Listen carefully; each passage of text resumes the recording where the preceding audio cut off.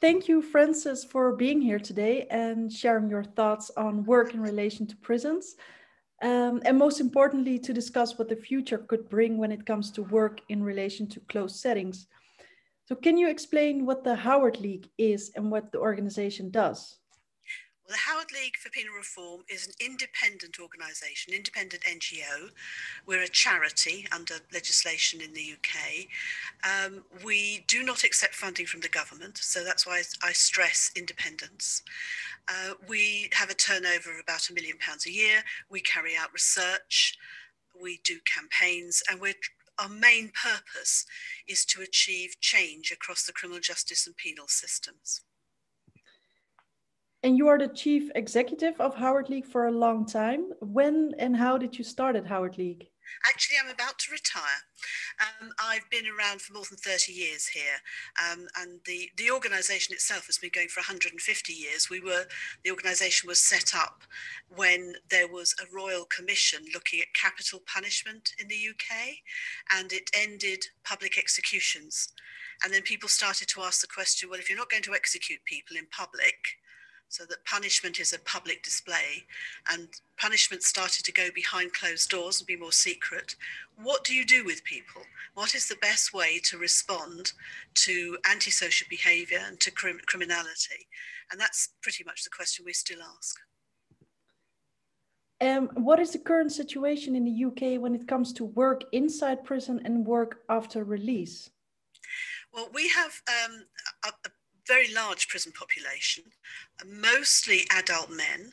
We have about 500 children. We have just over 3,000 women. This is England and Wales, which is a separate jurisdiction. And we have 75,000 or so adult men.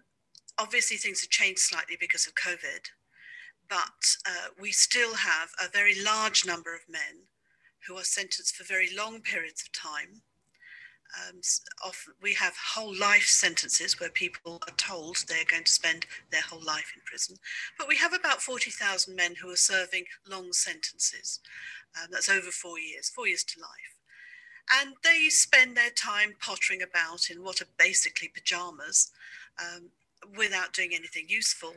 Over the last year, of course, they've been lying in their cells. But anyway, before that, people just potter. It's run a bit like an old people's home. And it means that people will do a little bit of work on the wings, they'll do a bit of cleaning, there'll be a bit of tidying up. They may work in a factory where they do a little bit of piecework, which they're paid for bit by bit. But it's very desultory. It's only for a few hours a day. They will earn something like £10 a week. But they have to pay for their own phone calls and buy their own toothpaste and deodorant, supplement their diet because the food is very poor. So it's a really grim thing, and it does not prepare people for release, of course. So everyone is very surprised when people don't get jobs on release, or if they do get a job, they don't keep it, because for the last 4, 5, 6 years, they haven't taken responsibility for themselves. They've been asleep most of the time.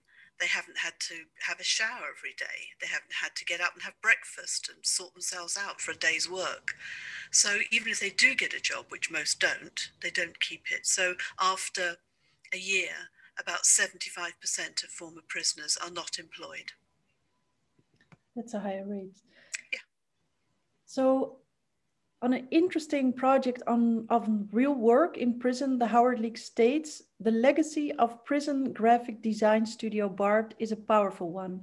The lessons learned from this path-breaking initiatives have transformed individual lives and ways of thinking about prison work. Barbed provided a model for the way in which work in prison could inspire and transform lives.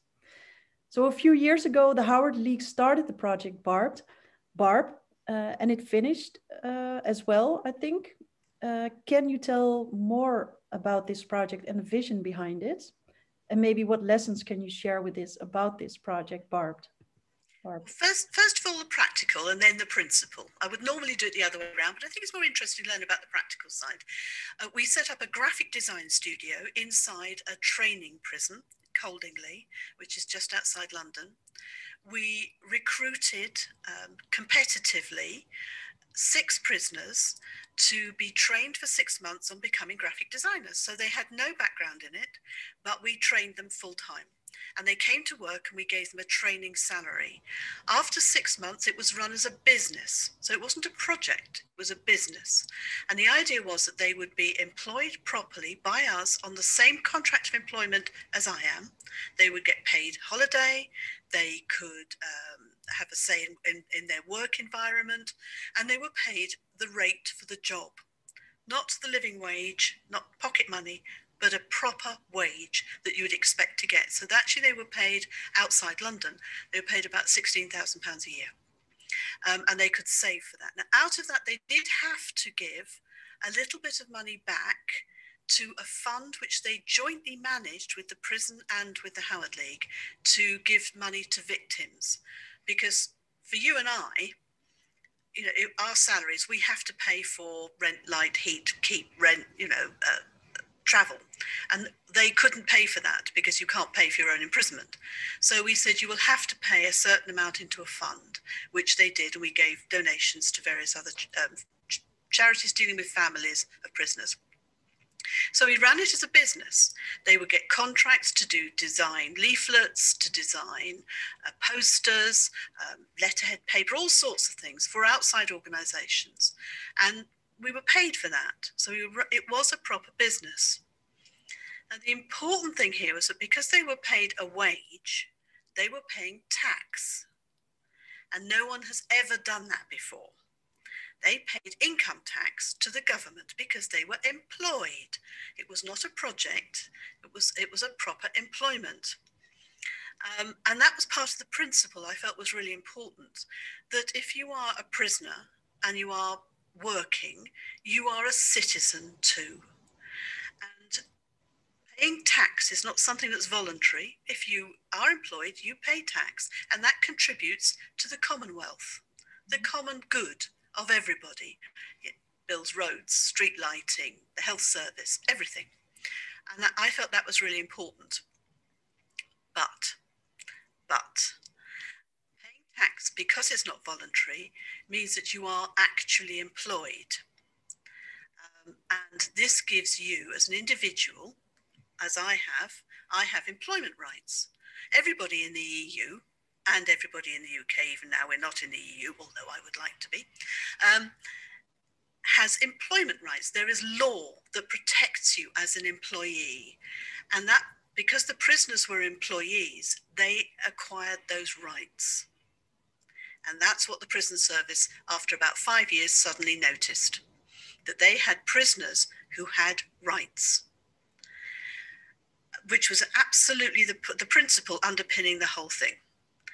And the prison service said, oh no, you can't pay tax and you can't have rights. So they paid us back all of the tax money that we'd paid into the government, and we closed the business down because it was not a project, it was a business.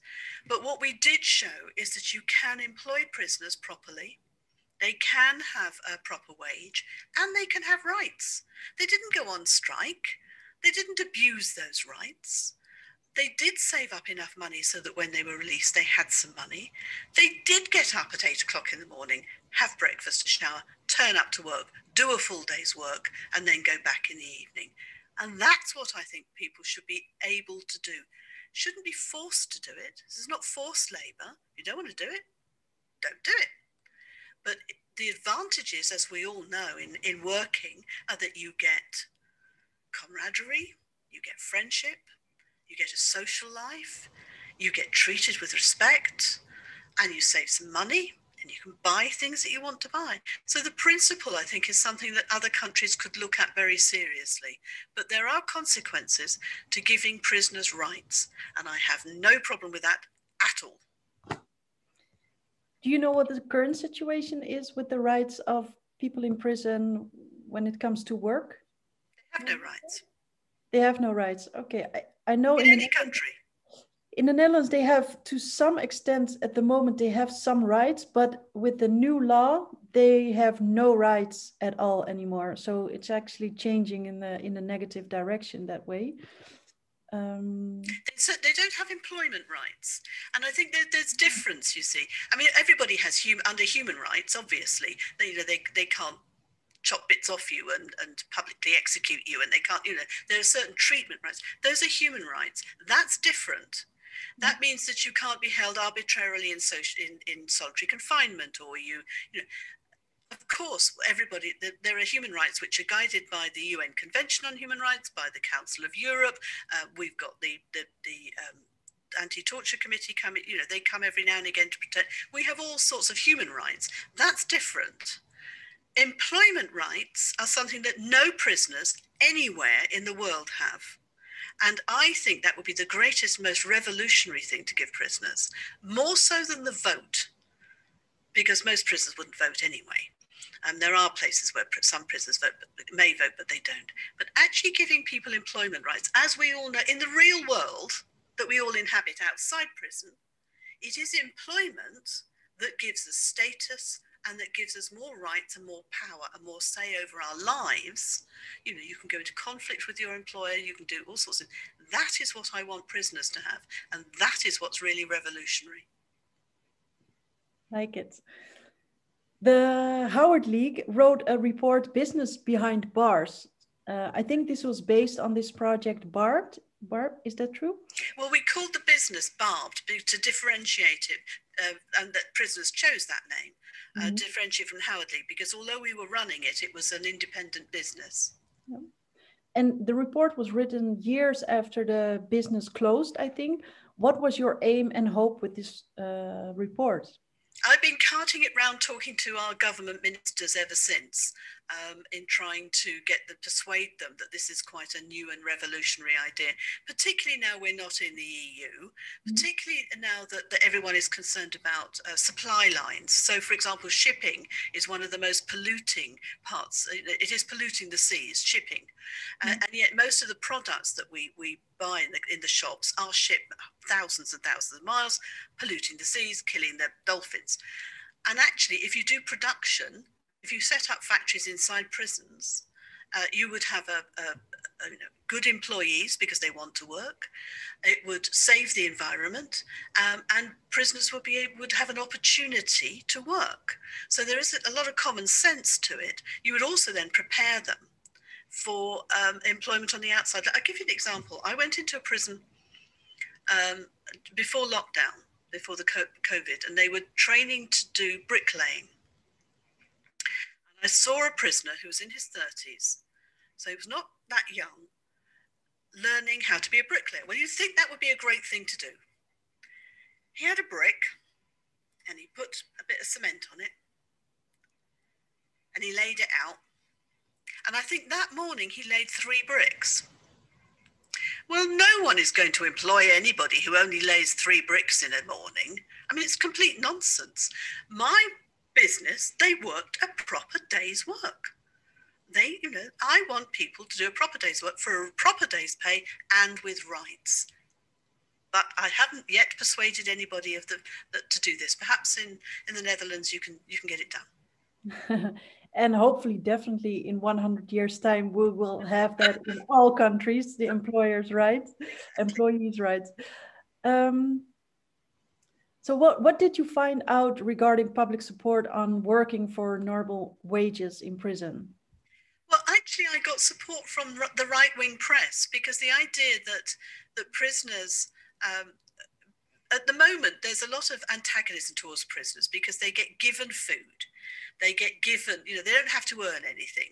And it looks like they're getting everything for free. And in fact, what they're getting is disgusting food. And, they're sharing their cells with rats and cockroaches. But, it's what the public sees. So if we could say to people, look, prisoners will earn money legitimately. And if they want to go to a gym, just like you and me, they'll have to pay for it. And if they want a nice duvet, just like you and me, they can pay for it because they will have the money, just like you and me, to do so. So it's about bringing the real world into prisons. But the only difference is there's a wall between. Now, this is not encouraging people to go to prison. It's not encouraging the use of prison. But realistically, there are a lot of people in prison who have done really horrible things.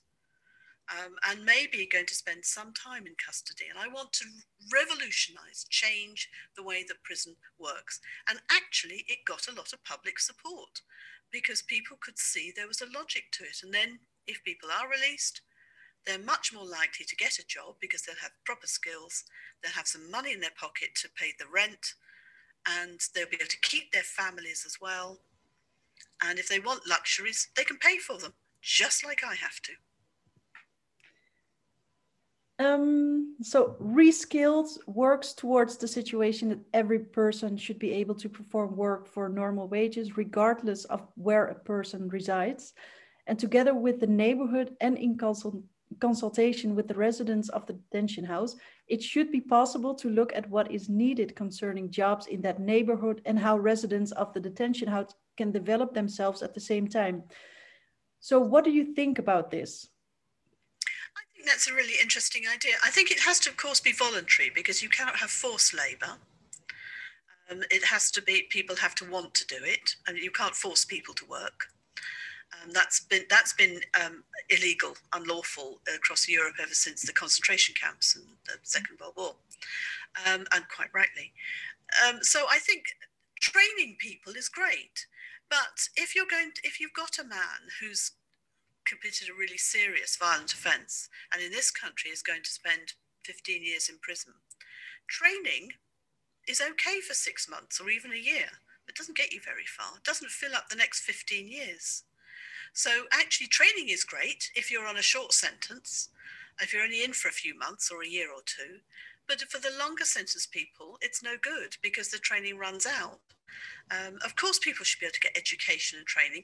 But if you're working, I do extra courses, I do extra training, which I pay for, and I do in the evenings or at weekends. So you can do that as well if you're on a long sentence. People can pay for it. Why should the state pay for that? If you're earning 18,000, 20,000 a year, it's a decent amount of money. If you're not paying any rent or anything, people should be able to pay for their extra training. Why not? So what will the future look like of work in prisons, and does everyone have the right and obligation to work regardless of what someone has done in the past?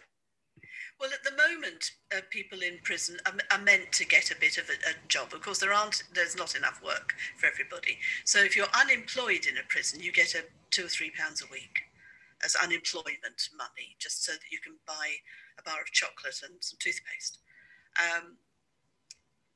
Even the people who do get a job, as I say, they can only earn 10, 15, possibly £20 a week. So I think we really need to change the whole system completely. Obviously, what the Howard League works for is fewer people in prison. We want to see the prisons used very, very sparingly. But recognising there will be prisons, I want to revolutionise the way they work completely. And change it. It doesn't look like it's going to happen. And as I say, I'm retiring in a few months, so I'll hand this over to somebody else to do, perhaps in another country. And what will you do after retirement? I'm a grandmother. I'm going to interfere in my grandchildren's lives. Is there anything else you would like to share with us? Let me know how you get on, and good luck. We will. So thank you for your time and keep up the good work. Thank you very much. It's been a pleasure.